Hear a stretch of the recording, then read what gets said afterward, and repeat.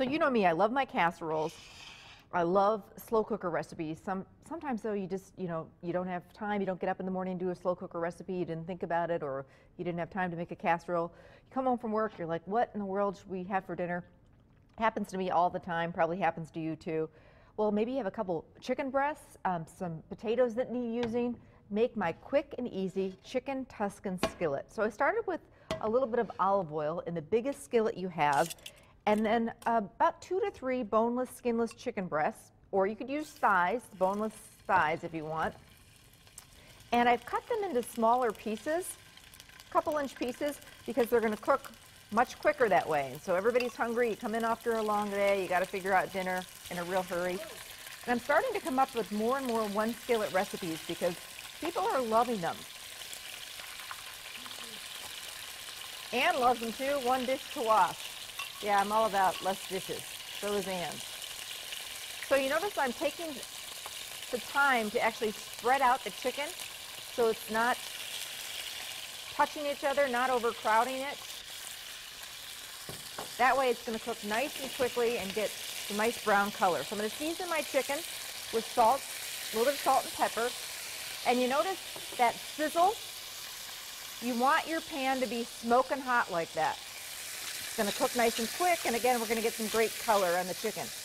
I always kind of put one piece of chicken, or if I'm doing beef or whatever I'm browning, in the skillet and kind of test it. If it's not hot enough, if I'm not hearing that sizzle, then I would take the piece out and wait for the pan to get hot enough. You want that pan to be nice and warm. Already starting to get some nice color on the chicken, so I'm just going to flip it over. And seriously, I'm putting more and more of these one skillet recipes together in my cookbook, on the show here, because people are so crazy busy, and we're ending up, you know, hitting the drive-through fast food restaurants or ordering pizza. It's so much better to make dinner at home, quick, easy, inexpensive, and this recipe is actually pretty healthy.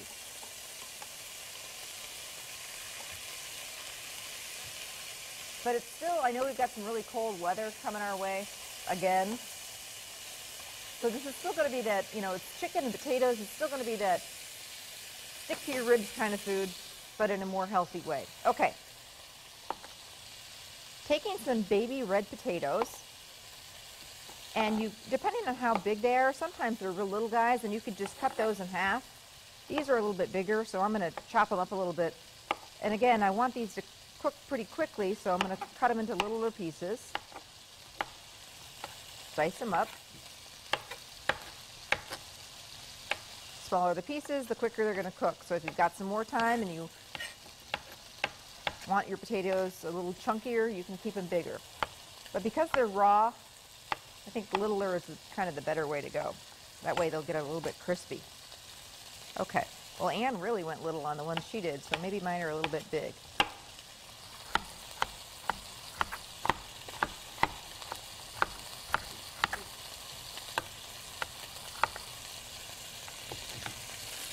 So we now know who's going to be in the Super Bowl. Okay, should I say it? Am I going to get in trouble for this? Oh, well, I'm kind of glad the 49ers aren't in there. I'm sorry. I'm sorry. I was at the game with the Packers, and I just didn't want to see them move on. I'm sorry. So it's Seattle and Denver. It's going to be a good game. And the game, interesting enough, we were talking about this at work today. Super Bowl is in New Jersey this year. So normally it's in a warm weather destination, you know, California, Florida, Arizona, New Orleans, Texas, but in New Jersey. Interesting. So we're planning a big Super Bowl show next week. Watch. We'll be putting together all sorts of different game day recipes. So it's going to be a lot of fun. Oh, my director Greg said it was 65 and sunny in Denver yesterday. Wow. Well, maybe that's what helped them win.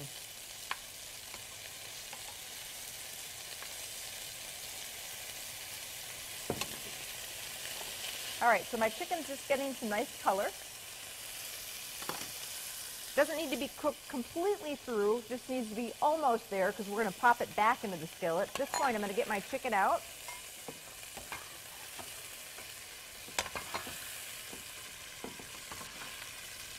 And I'm going to throw my potatoes in. A little bit more oil. I'm using a nonstick pan, so we're really not using a ton of oil, and there's still some left over from the chicken. And now we're going to throw our potatoes in. I'm using about 6 to 10, depending on the side, baby red skin potatoes. Oop, I don't want to get there's a big piece of garlic. I don't want to throw that in there yet. We'll get to the garlic in a minute. Ann, you're saying yum? You like this recipe? Go for it.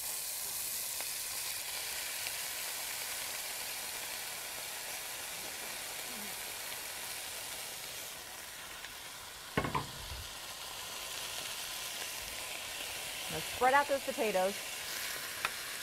Want to get some nice color on those too.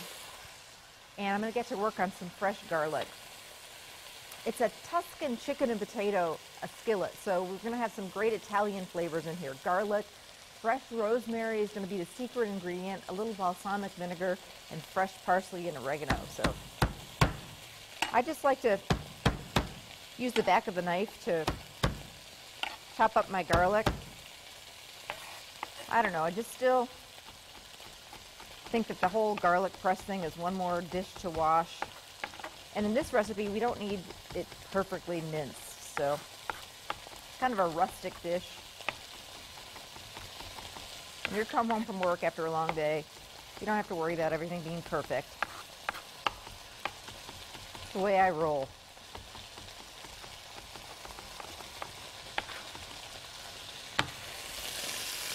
All right. Actually, don't want to mess with the potatoes too much because I want them to get some nice color. So let's get to work on our rosemary. This is really going to be one of the secrets to make this dish really extra special, and that's some fresh rosemary.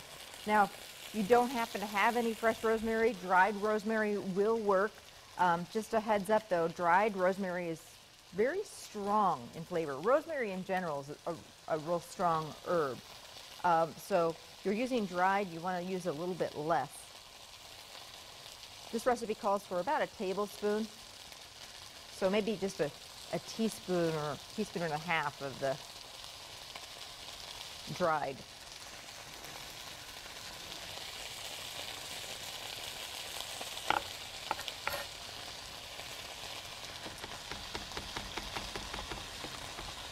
And rosemary is one of those herbs that you really have to take a minute to chop it up.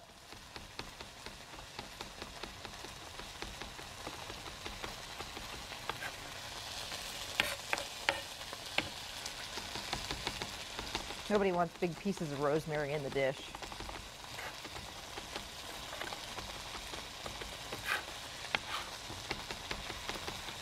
And I've also got some Italian flat leaf parsley. So just some fresh herbs to kind of make this a little bit extra special. Again, dried parsley would work.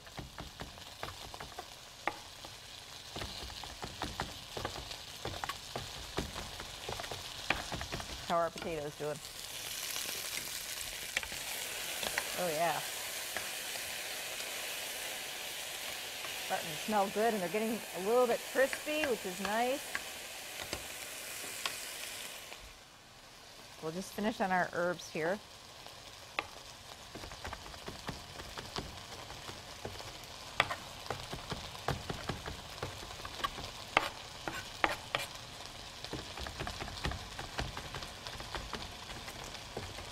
Boy, if there's ever a winter to really cook up a bunch, this is that winter.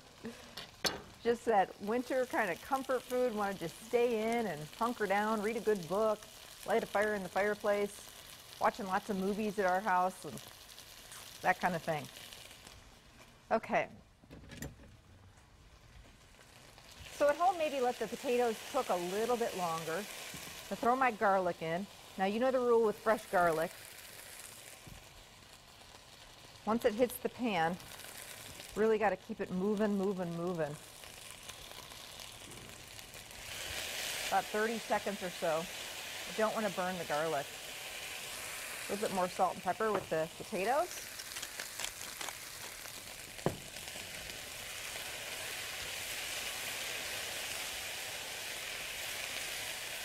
And now we're going to hit the pan.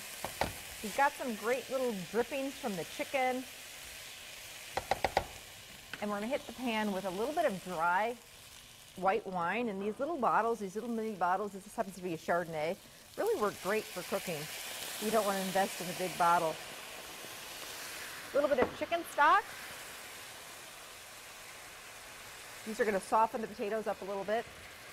And this is a secret ingredient. It's really going to bring this some great flavor. This is just a bottled Italian balsamic vinaigrette. If you didn't have this on hand, and normally what I would do is just take a little bit of balsamic vinegar and a little bit of oil and some maybe some dried herbs and make your own. So you don't have to run out and buy this. You probably already have balsamic vinegar, but this is a shortcut.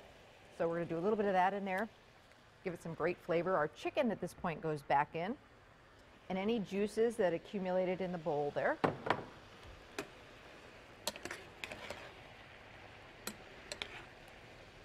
And at this point, I just want to let this cook for maybe 5 minutes or so, and then we'll top it. Oregano can go in because we're using dried oregano, but I don't want to put those fresh herbs, the rosemary and the parsley, in until just before this is done. So I want this just to cook for a few minutes until that liquid kind of cooks down a little bit. The chicken cooks all the way through and those potatoes get a little bit softened. I would serve this with a nice big salad, maybe a crusty loaf of bread, and call it a day. This is so great too because dinner gets served right out of the skillet. You can just take the whole skillet to the table and serve it right there. You've got your chicken, potatoes, the herbs, and then we're also going to finish with a little Parmesan cheese.